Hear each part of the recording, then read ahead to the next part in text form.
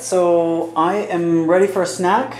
I made this last night, and it is coconut meat and cacao powder and agave syrup and a pinch of salt. And I blended that in a bullet in a spice grinder type blade, or using a spice grinder type blade, and I blended it so that there are no lumps. This is smooth as silk. And I'm just about to have some, but I'm going to show you the consistency so you can see. It's like, it's like air. It's just like air. Wow. Alright, so anyway, I hope you make this. That looks better, right? Anyway, I hope you make some. It's such a satisfying dessert. Wow.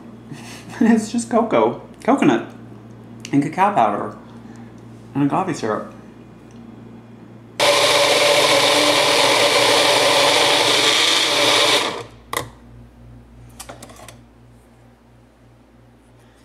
This is pudding.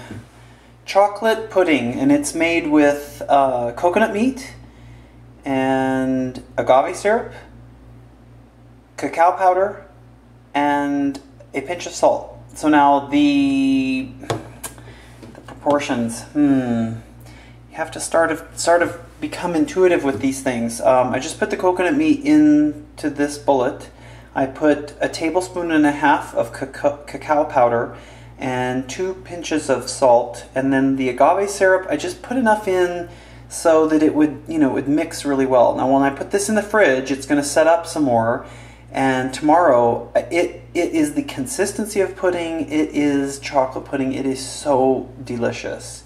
So anyway, I hope that gives some of you some inspiration to make some chocolate pudding next time you have coconut water.